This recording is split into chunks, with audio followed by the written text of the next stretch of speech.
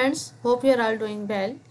In today's video, we will discuss how to add your standard deviation data into your average results to plot a graph in Origin software.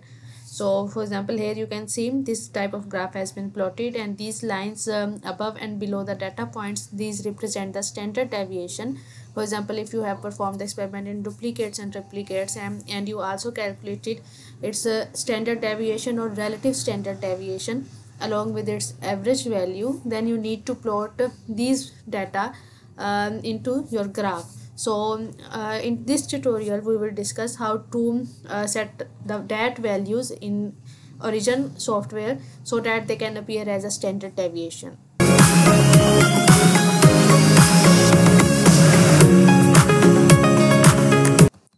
For example, I have this kind of data in Excel sheet or Origin software, and I want to plot a scattered or line graph of this data. So what would I do? For example, this is the data for day 1 and this is the average values of day 1 experiment, and this is the standard deviation of experiment when I duplicate or triplicate the complete process or experiment. And this is the data for day 2 and along with its standard deviation, that is in EY column. And this is the data for day 3 and this is its relative standard deviation. And similarly for day 4, standard deviation is marked as here. For day 5, standard deviation has been given. We have already discussed how to calculate standard deviation and relative standard deviation in our previous videos. If you have not watched that videos, we will provide the link of that playlist in the description. You can check from that.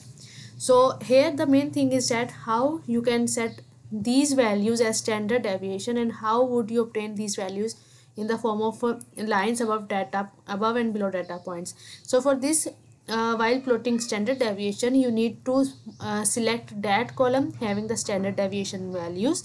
When you select that column, right click on it, and once you right click, you can see the option of set as.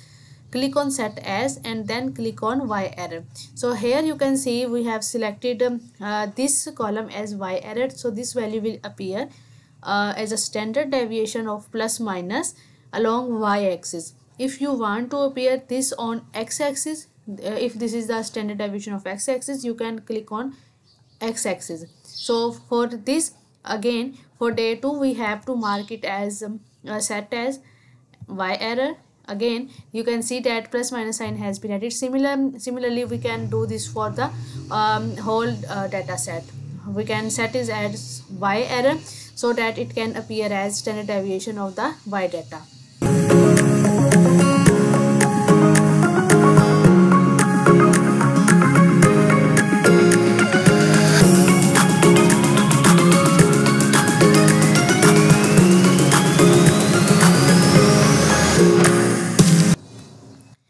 Once you have set all the standard deviation data as a y error, then you need to select the whole data by selecting from first column to the last column, and then go to plot.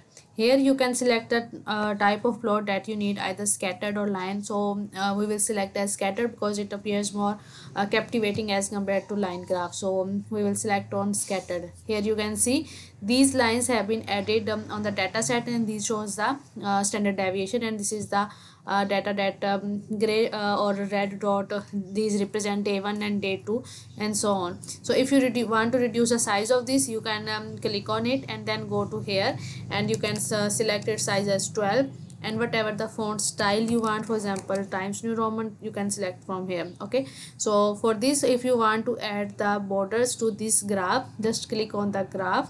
Once you click, this will appear and you can select from here, that is layer frame. If you want to keep the layer frame as only line, that is this one, you can keep as this. If you want to make the line frames as along with small lines, you can select, that is this one. If you want to add data as on both y-axis and on both x-axis, you can select whatever you need. Okay, so we will select this as because it we have already mentioned the dose on x-axis here and y-axis residual turbidity. If you want to increase the size of these data points, you can click on any of the point and you can increase its size from here. For example, if I keep it as 12, its size will increase. If you want to change its style or color, double click on any of the data point, and here you can see you can change the symbol. You can keep it as according to your requirement. For example, if I keep this as in this form and then click on OK, it will appear as this. Okay, so you can automatically adjust the data, whole data, by just setting the values, by just setting the format of only one data point. Okay, so we have already discussed about formatting of graphs in Origin. If you have not checked the videos, kindly check the previous videos in this playlist.